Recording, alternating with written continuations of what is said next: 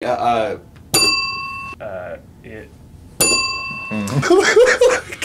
Okay.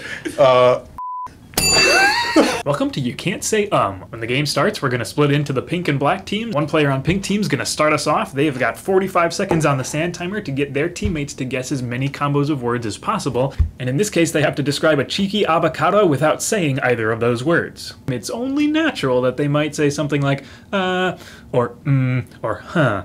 And when that happens, the other team is going to ding them and score a point for themselves. And if only it were that simple, but the game gets even more interesting every time a team reaches one of these yellow spaces with the arrows next to them, because that means that a new rule chosen by the opposing team is going to be introduced on that team. Now they have an additional rule that says they must say ooh whenever they pick up a new set of cards. Ooh.